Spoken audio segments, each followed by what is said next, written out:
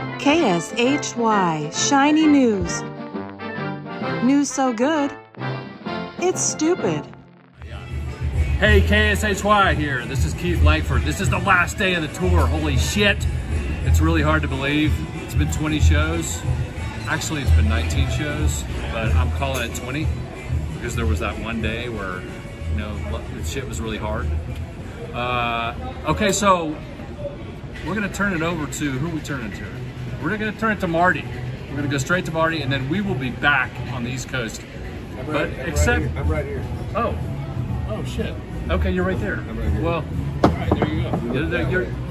Yeah, you got it. And now the Shiny News. August 5th, 2023, Denver, Colorado, the last day of the tour.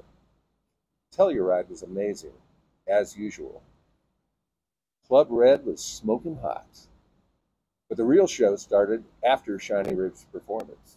Our intrepid reporter, Alice Spencer, is on the scene right now with first-hand details of this misadventure. It's such an asshole. So done. Okay. 3, 2, 1. Thank you, Marty. I'm here with you and your brother, Mickey. Gentlemen, we employed the Freedom of Information Act and obtained information from the local authorities here in Telluride that a 911 call was made last night. Now, I'm wondering what you can tell us about that.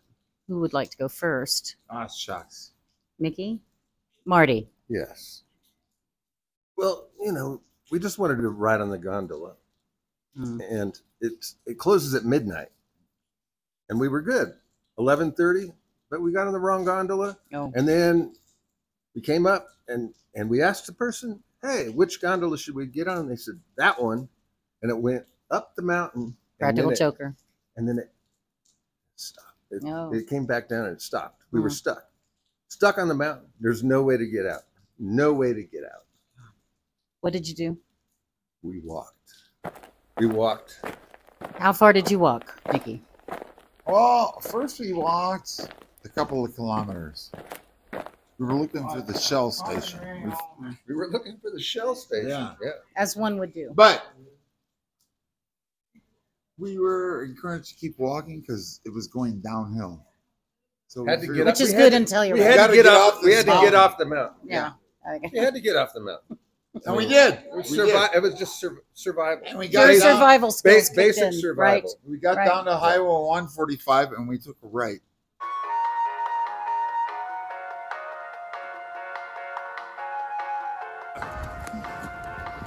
Shit!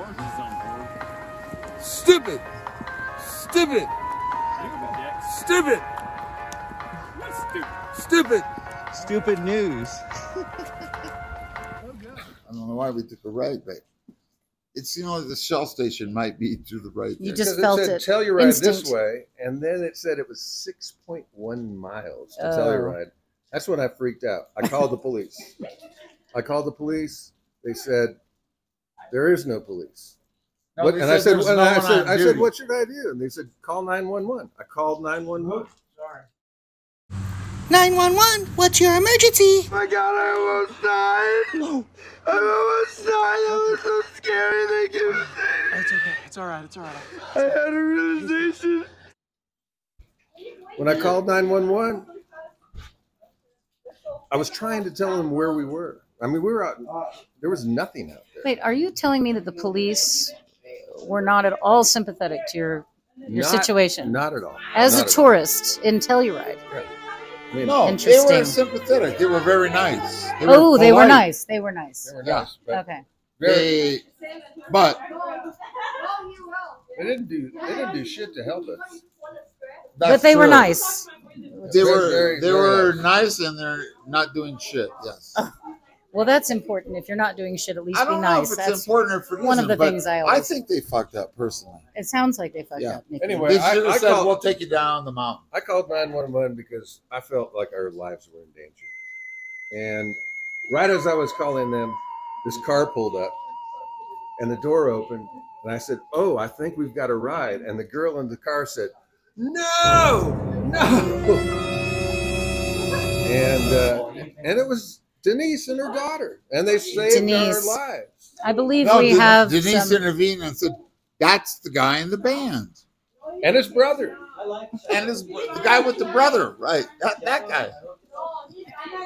That's how it went. Okay, we have breaking news. We were able to contact an eyewitness to this adventure.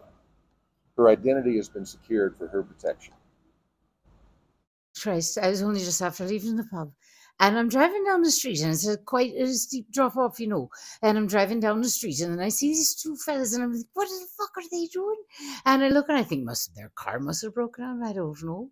But I pull over, and I said, oh, Jesus, that's the person in the band. I don't know what instrument he was playing. Was it the banjo? I don't know. But that's his brother. And Jesus Christ, to give him right, and that's what happened. And that's my story. I'm sticking to it. But what about the skunk? Wasn't there a skunk? No, that was earlier. I mean, Oh, you left it out. it was a brief fantasy of being sprayed by a skunk and being I have that fantasy as well, Mickey. and becoming you know, that cast. We'll in talk about India that where later. Yeah. No, of course. Whenever. That'll be part 2. Well, you heard it here, Marty. Really enjoyed talking with you and your brother Mickey. Always a pleasure. Signing off for KSHY. That is a tongue twister. Keith, good night. Oh, Back to you, Marty. Thanks, Marty. What a couple of numbskulls. I mean, walking down the side of a mountain in the middle of the night, on the edge of a cliff, no one around, temperatures dropping to, you know, the high 50s. Yeah. I mean, nobody in Telluride had ever seen or heard of anybody doing this. I just, you know, they should have called an Uber. And now, sports with Mark Craney.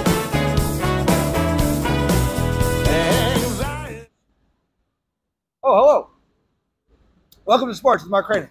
We've got a lot to cover, so let's get right to it. It was a big day for the sport of hippie darts, or darchery, as it's sometimes called, at their World Cup finals today. Three-time champion Mark Wilson was defending his title against up-and-comer Lucas Gusher.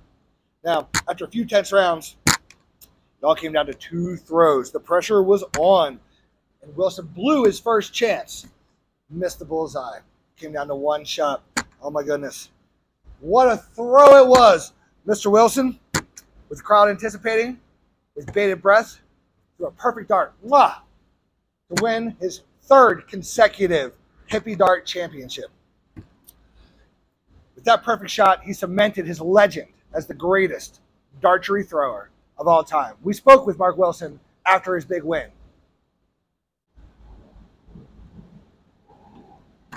Mr. Wilson, I have to ask, what was going through your mind when you pitched that last shot?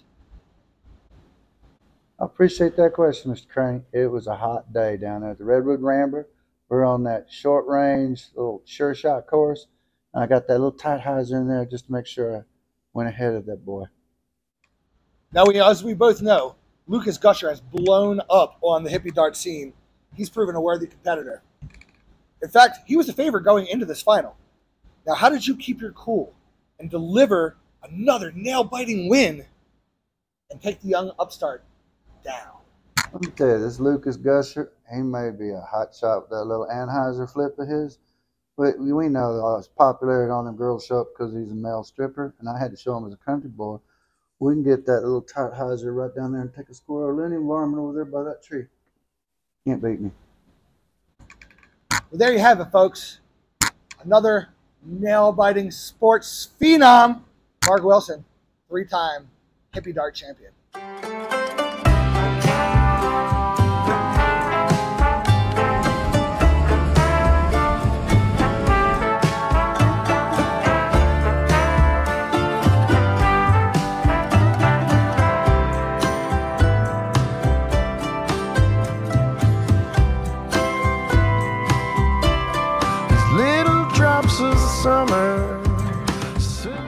Thank you for tuning in to KSHY Shiny News. News so good, it's stupid.